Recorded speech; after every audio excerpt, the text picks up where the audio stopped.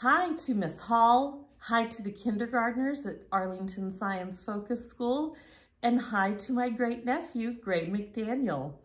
I'm Gray's Aunt Joy, and I'm reading to you all the way from California. I picked this book, A House for Hermit Crab by Eric Carle, because Eric Carle is one of my very favorite authors and illustrators, and I'm thinking maybe you might be learning about habitats around this time of the year. So let's see what happens. A House for Hermit Crab by Eric Carle. Time to move, said Hermit Crab one day in January. I've grown too big for this little shell. He had felt safe and snug in his shell, but now it was too snug. Hermit Crab stepped out of the shell and onto the floor of the ocean. But it was frightening out in the open sea without a shell to hide in. What if a big fish comes along and attacks me, he thought. I must find a new house soon. Early in February, Hermit Crab found just the house he was looking for. It was a big shell and strong. He moved right in, wiggling and waggling about inside to see how it felt. It felt just right. But it looked so, well, so plain, thought Hermit Crab. In March, Hermit Crab met some sea anemones. They swayed gently back and forth in the water. How beautiful you are, said Hermit Crab. Would one of you be willing to come and live on my house? It is so plain, it needs you. I'll come, whispered a small sea anemone. Gently, Hermit Crab picked it up with his claw and put it on his shell. In April, Hermit Crab passed a flock of starfish moving slowly along the seafloor. How handsome you are, said Hermit Crab. Would one of you be willing to decorate my house? I would, signaled a little sea star. Carefully, Hermit Crab picked it up with his claw and put it on his house. In May, Hermit Crab discovered some coral. They were hard and didn't move. How pretty you are, said Hermit Crab. Would one of you be willing to help make my house more beautiful? I would, creaked a crusty coral. Gingerly, Hermit Crab picked it up with his claw and placed it on his shell. In June, Hermit Crab came to a group of snails crawling over a rock on the ocean floor.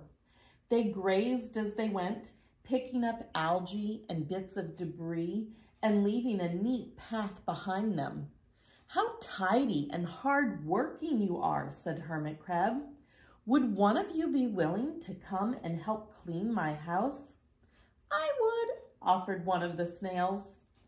Happily, Hermit Crab picked it up with his claw and placed it on his shell. In July, Hermit Crab came upon several sea urchins.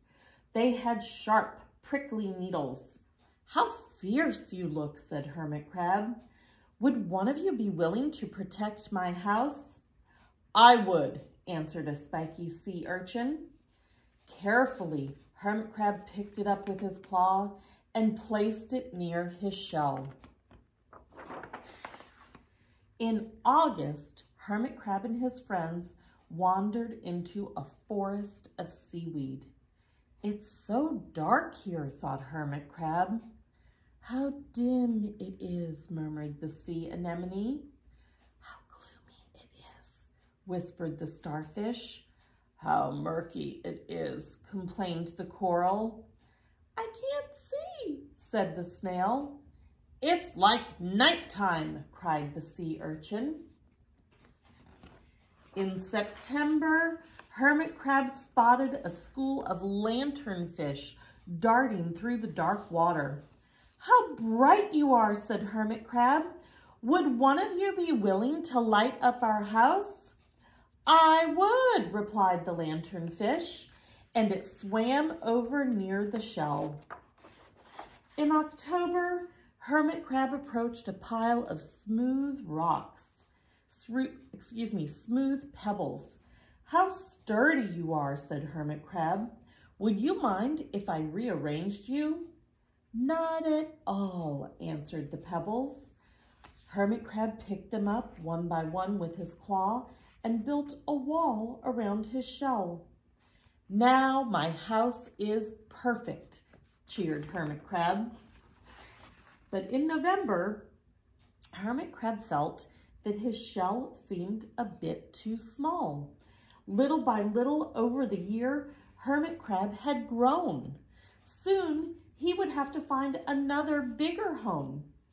But he had come to love his friends, the sea anemone, the starfish, the coral, the sea urchin, the snail, the lanternfish, and even the smooth pebbles.